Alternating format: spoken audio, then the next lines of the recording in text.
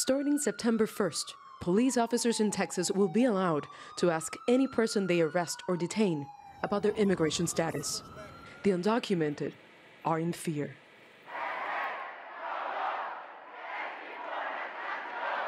There have been protests, especially among the Hispanic population, which accounts for nearly half of all Texans.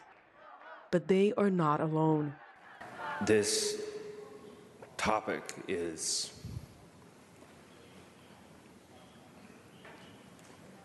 painful for me because I'm an immigrant. My parents are immigrants. I represent a district filled with immigrants. 1 out of every 7 Asian Americans in the U.S. is undocumented. Wu, a state representative, says 90,000 are living in Texas illegally.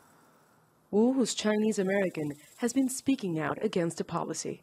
Essentially, this bill says it's now open season on immigrants. Anyone who looks like an immigrant, because the average criminal, they can't tell who's undocumented, who's not. But all they know is you look Hispanic, you look Asian, so you must be an easy target because you're not going to go to the cops. The Texas law hits local governments with criminal and civil penalties if they don't enforce immigration laws. Even police chiefs can be jailed. Arguably the most famous Chinese American community leaders worry about the law's impact. It's going to affect us personally because all of us look different. No matter how many generations we've been here, we'll always be considered foreigners, okay? So we could be stopped just because they're looking and racially profiling, if you will. Opponents say the law will endanger community police efforts, and they hope federal courts will intervene.